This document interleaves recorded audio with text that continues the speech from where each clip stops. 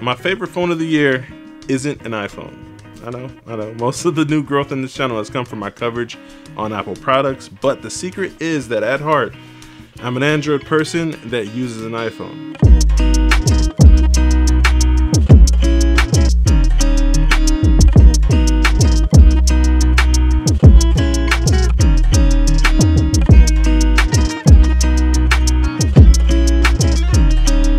I think it's easy to say that the Pixel 7 Pro is my favorite Android phone of the year, but it really is my favorite phone of the year. And there are a few things that set it apart from my main phone, which of course is the iPhone 14 Pro Max, and that get me excited for the future of the Pixel line. Now let's start with the most tangible aspect of any device, and that's the design. I think Google really hit it out of the park with the redesign of the Pixel line, starting with the Pixel 6 and Pixel 6 Pro. This Pixel 7 line is a refinement and evolution of the Pixel aesthetic. And now I have said in the past that curved displays feel dated to me, and I prefer the flat industrial look and feel of any other phone out there. But Google has really decreased the curve radius on this year's Pixel, and it's a welcome change. I honestly have never had any like accidental presses or color shifting with the Pixel lines, but this less aggressive curve gives you more to hold on to, if that makes sense. It feels better in hand, and that coupled with the weight distribution of this phone is amazing. Like, it feels like the most balanced top to bottom of any device that I've ever held, and it just makes me want to pick it up and use it more often than not. I also love the visor design because it looks different compared to every other phone out there that's just copying Apple with the corner cluster cameras. This looks different. The refinement of materials, adding a seamless metal frame to the visor is amazing as well, and it makes it enough of a change from the Pixel 6 to make the Pixel 7 feel new, if that makes sense. Now, I will say that the visor is pretty prone to scratches and that I've nicked it a couple times already. Considering that this is my secondary device and I don't put a ton of mileage on it, makes me wonder how bad it would look if this were my primary phone. I have seen some pretty bad visors out there, namely Ben from Lover of Tech. He did his Pixel 7 Pro review and that visor looks super dinged up. So hopefully in the next iteration they have some type of brushed, more durable aluminum or something that resists scratches for future models. And staying on the back of the phone, the other design choice that I wish Google would bring back is the textured frosted backs. Like, I know they have, recently reserved that for their base models, and the Pro lines of all these companies, Pro is glossy and shiny, but I don't need my phone to be making a statement. I would rather it not be glossy. The new premium feel, in my opinion, is all matte everything, matte design. I prefer the brushed aluminum, the frosted matte backs. Of all the base models, in my opinion, the base model iPhone looks better than the Pro model because I don't like those rails on the Pro. I don't appreciate the shininess of everything, and I wish we would just get to matte and frosted. Matte frosted, no fingerprints, sleek, discreet. I love it. I would even prefer if they went back to the two-toned gloss and matte backs, to where they had like the window of it was glossy and the bottom was like either a matte metal finish or a matte frosted finish. The Pixel 1, 2, and 3 had that gloss window, and that was the first wave of the identifiable trademark look of Pixels. And that, coupled with the accent color button on the power button, was amazing. That was peak Pixel design in my opinion. And I think Google will continue to refine this design language. I just hope that we get different materials in next year's version, and that there are more callbacks to the OG Pixel brand, and maybe even some of the Nexus phones out there. But yeah, I would love that. Now let's talk about this screen. Now, being that this is the main attraction and it's the one aspect of the phone that gets 100% of your attention, it has to be more than good. It has to be great. Like, I'm happy to report that the Pixel 7 Pro's display is amazing. From its 120Hz refresh rate to its super fast touch sample rate, everything feels fluid and responsive. I gave this phone to someone that has never used a Pixel product ever, and they currently use the iPhone 13 Pro. So they have promotion, but they've never used a Pixel device. And the first thing they said to me is that it felt fast, like it felt super quick. The 6.7 OLED display has great viewing angles as well. It gets decently bright outdoors. It could be better.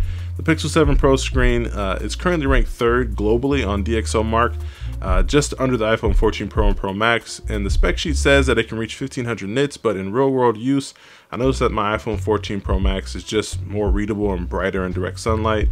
And the fact that this year's Pixel is much better than last year's when it comes to brightness and the overall screen is a good sign that the priority for Google is there, and that it's ranked 3rd globally. So Where it lacks is in the brightness, but it makes up in color fidelity and quality. Now this is one area I don't want to harp on too much, but it's one I can't really avoid. Let's talk about battery life. Now, like I said, this is my secondary device, so I'm able to supplement a lot of my usage and bounce back and forth between two phones. But I have attempted to daily this phone several times, and every time the phone quits before I do. You know, with the type of usage, you know, that I do, like social media, watching YouTube, gaming here and there, a decent amount, you know, throughout the day, I will have to charge this phone, you know, late afternoon without fail. Like, I have to recharge it before I go to bed, and if I want to get that late evening use out of it. And considering that this phone is packing a 5,000 milliamp battery, I'm surprised that it doesn't feel like more. I'm surprised it's not enough. I don't think I'm that heavy of a user. I mean, I'm heavier than a lot of people, but I'm not glued to my phone like that. Now, I will give a small caveat to the Pixel and blame myself a bit, because considering I don't use it full time, I may not be getting the full benefit of the adaptive battery software. Now, over time, the AI in this phone is supposed to adapt to how you use your device and extend battery life based on your usage habits and charging habits. Maybe it just hasn't figured me out yet. You know, I also may just be spoiled by the battery king that is the iPhone 14 Pro Max. But like I said, I don't want to harp on this topic too much because it's different from everyone out there. Like, it depends on how you use your phone and how you charge your phone every day. So take that with a grain of salt. Now let's talk about the aspects of this phone that completely dominate, and namely the camera. Now when it comes to still phone photography, the Pixel 7 Pro is up there and quite honestly better than the best out there in my opinion. This is also quite subjective because it comes down to your personal preference, but I prefer the Pixel approach to still photography. I like the look, and mostly importantly, I like the added AI tools like unblur, the motion, the magic eraser, and all the AI features that have gotten, you know, better and better over the years, especially with the new Tensor G2 chip. Bottom line, I won't talk your ear off about it, but the Pixel offers the best, well-rounded experience when it comes to still photography on any smartphone. And the video isn't best in class, but it's leaps and bounds better than what it has been even with the Pixel 6 Pro. The cinematic video is not good. it's just not good. I feel like this feature probably should have the beta marker on it, little beta tag on it, because I feel like it's still in development. It's definitely not ready for prime time. The motion, it's just not there. I don't even want to talk about it too long. This isn't the feature that I plan on using until it gets better. But it is a new feature, and I feel like it will get refined over time. Now, I'm most excited and impressed by what the Pixel camera system is and will be in the future versus any other camera phone out there. Now, I would talk more about, you know, zoom, but I really don't use it, to be honest with you. I'm not one to be zooming and pixel peeping a lot on my mobile, you know, images. It's cool to have that extra reach when you need it, but I just rarely need it. You know, it's good to know that it's there, and in the circumstances, you know, deem it necessary, I'll use it, but I just don't use it too often. You know, after experiencing and using the Pixel AI features and the camera, the voice recognition, the call features, it makes it difficult to go without them, and that is really what gets me excited for the future of the Pixel.